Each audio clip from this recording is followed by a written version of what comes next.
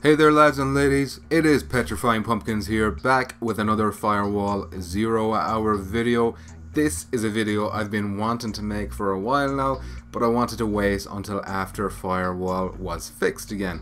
Otherwise, the downtime issue would have been dominating the discussions in the comments, and that's not what this video is about. So now that Firewall has risen like a phoenix from the ashes once again, here I am to talk about the future of Firewall Zero Hour, and this video is going to mainly be based on the developer diary video that First Contact Entertainment put out around the time Nightfall came out, and that video has some very juicy, some might even say moist, details within it. So without further ado, let's jump right in. So the developer diary opens with some nice shots of the newest map, which is of course Hangar. The first thing I want to point out here is, and if you've been watching my Firewall streams you'll already know this, but right here on this radar you'll see that the planes have names. Now this one here is called Pick, and there are other planes which will appear on these radars, and when you put the names together they spell out hidden messages. So this one here is Pickles, for example, and there's another one that spells out Petrifying Pumpkins.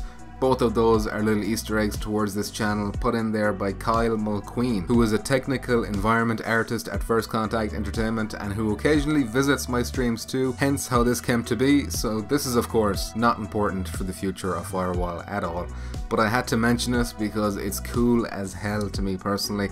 Anyway, let me skip ahead in the video to this shot here of two of the developers working on something at their desktop. Now if you look in the background here you can see some artwork is hanging on the wall of what I think looks like Firewall contractors.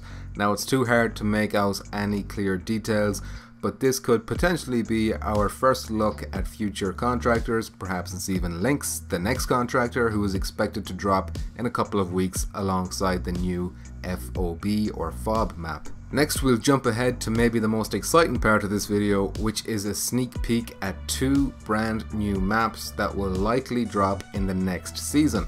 So remember, we are currently in Operation Nightfall, which includes two new maps, Hangar, which we already have, and FOB, which will be coming halfway through the season, so likely in 2 weeks time. But we also know that after Operation Nightfall there's going to be two more operations, or two more seasons if you prefer.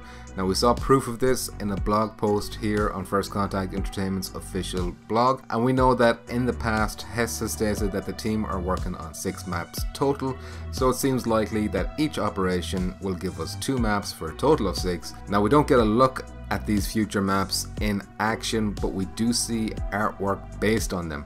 Now one of them appears to be a tanker or container ship of some kind out at sea. Now it's not clear if the ship is anchored or if it's actually in motion, but I suspect it will be anchored to help avoid motion sickness for those with weak stomachs. But either way, it'll be cool to have a map surrounded by water, and it also looks like it's going to be set during the day, so it's great to have more daytime maps. So then the other map we see teased here is actually given a title. Now it's called Fake News here, but keep in mind that that could be just a working title, we're not sure. Fake News is set inside a very modern and sleek looking news station, but there's not much else to say about either of these maps until we see them in action. But what we can do is we can talk a little bit more about FOB, which is of course the next map, which should be dropping in just a couple of weeks. So we can see here some concept art for FOB, but what's interesting about the art here is that it doesn't show the sandstorm. So in the few glimpses we've gotten of FOB in action so far, it's always had a sandstorm going on, and in my most recent Firewall stream, First Contact Entertainment CEO Hess Barber himself popped into the chat and told us that he had just finished playing on the FOB map. So I asked him if the sandstorm is something that is constantly on the FOB map or if it comes and goes during the match. Hess confirmed for us that the sandstorm is constant.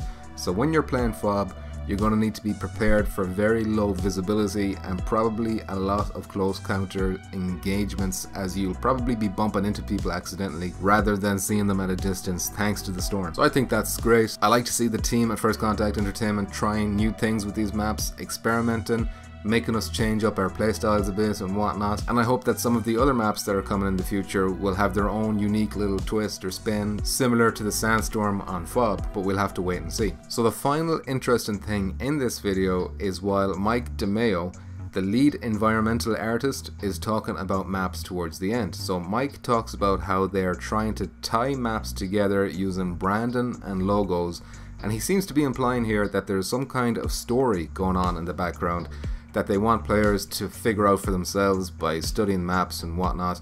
Although he did say that maybe they will explicitly tell us what's going on at some point in the future, maybe not. My own theory is that Zeft Cola is pulling the strings behind the shadows, but you know, if you want to come up with your own theories, then maybe take a closer look at logos and brands and all that stuff the next time you're playing Firewall and see if you can find some interesting connections. So that's it for this video, lads and ladies, but before I go, I have to give a big shout out, a big thank you to all my Patreon supporters. If you want to help out, you can do so as well. The link will be in the description, but if you just want to help out the old fashioned way, you can just, you know, help out with the likes and subscribing and all that good stuff, and I'll appreciate that very much. So that's it for this. I'll see you guys in the next one. Bye for now.